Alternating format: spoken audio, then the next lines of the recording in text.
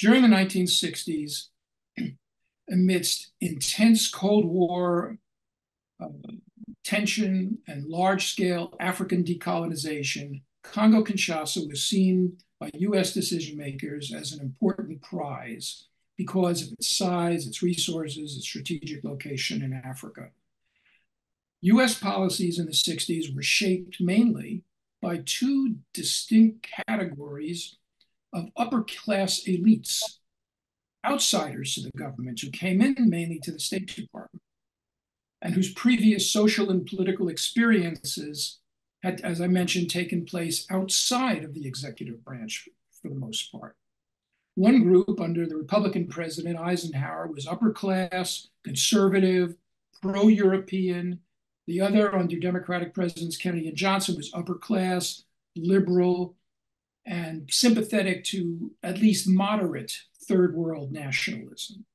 These varying perspectives of the three administrations influenced the ways that each interpreted alleged communist threats, influenced their choices as to which Congolese politicians they favored, influenced the relative priorities they set for protecting Western European relations versus Afro-Asian country relations in the United States.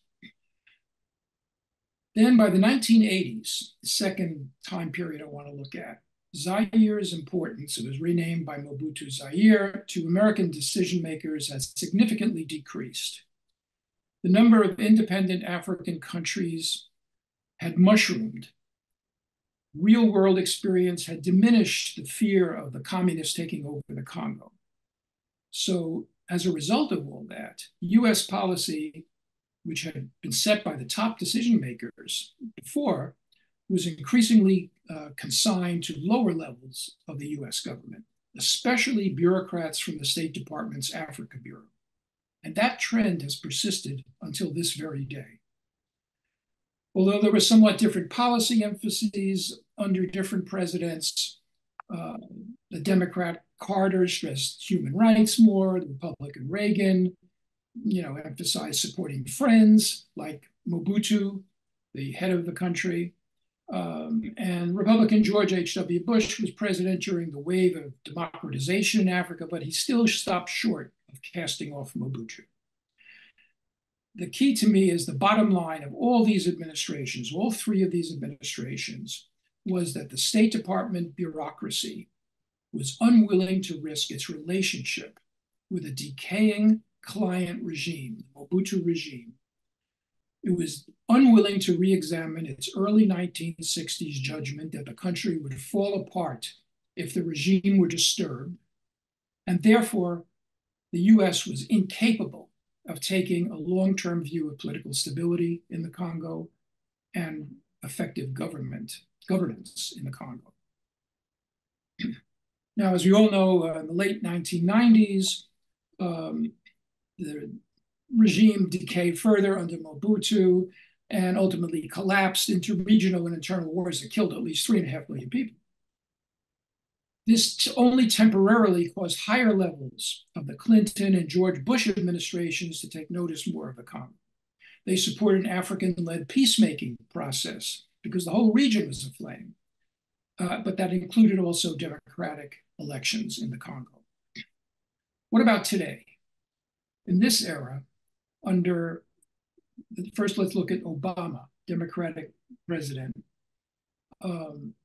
then Republican Trump and Democratic Biden. US policy has resumed its low priority for US policymakers, for the top policymakers. Both the Kabila and Tshisekedi governments have mostly failed to make very significant progress toward effective democratic governance, at least so far. All three administrations, Obama, Trump, and Biden, did offer rhetorical support for various reforms. But the State Department Africa Bureau's risk-averse focus on short-term over long-term political stability has continued to hold sway.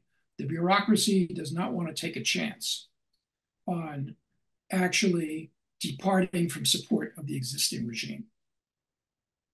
Now, none of these American policies, as it turns out, really have advanced the long-term political stability and governance that are the official goals of US policy. In other words, the operational goals of the US have been in contradiction with its official goals.